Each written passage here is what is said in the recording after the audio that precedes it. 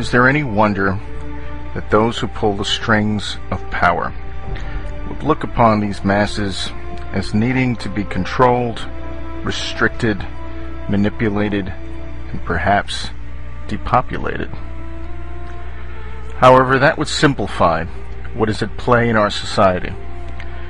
Those who have no wise guides to whisper in their ears and yearning mind turn to societal observation to understand not only what we must do to reach success, but what society defines for us collectively as being successful.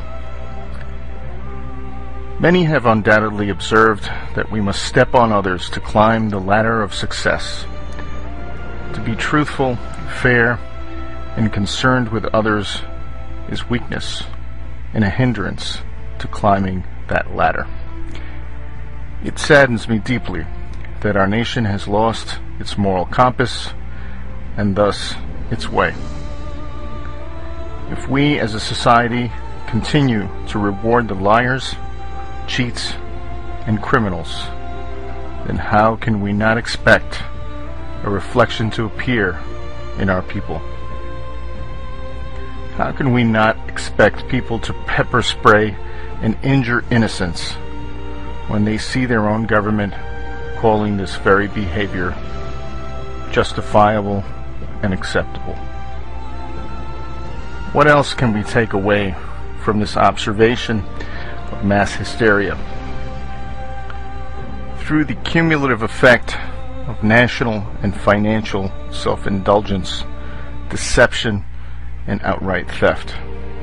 Whether we like it or not, we are headed for a major global depression of epic proportions.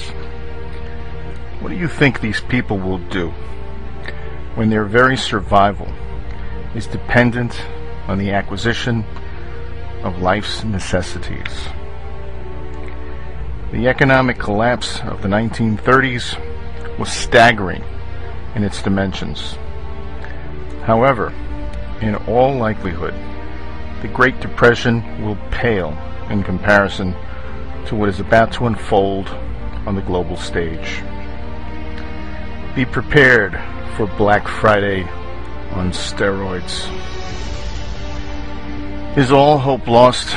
No, of course not. Have we not all heard the old story of Noah? Did God build a ship for Noah? He did not. Noah chose to heed the warnings presented and act proactively rather than ignore the warnings as others did, only to find themselves reacting in fear as the deluge unfolded around them. In the story, Noah did what he had to do to weather the storm. Many laughed, and many scoffed at his diligence to prepare. He did weather that storm. Do not let the ignorance of others bring you doubt.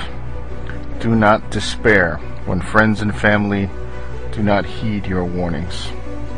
Our lives have always been about our choices and the consequences of those choices. We must all do what we feel is right. Do not take my word, of course. Open your own eyes and look around you.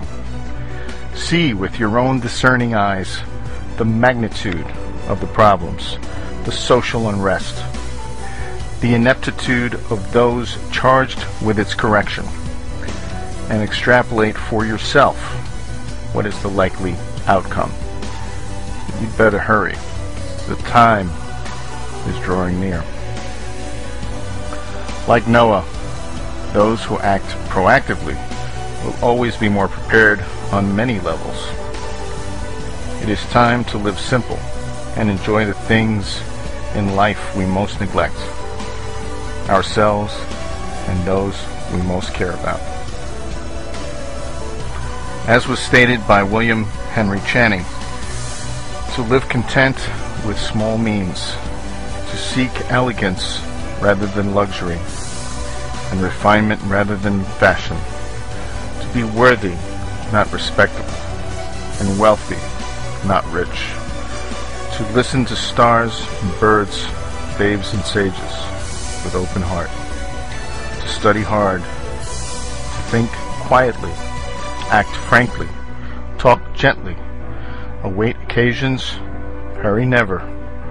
In a word, to let the spiritual, unbidden, and unconscious grow up through the commons.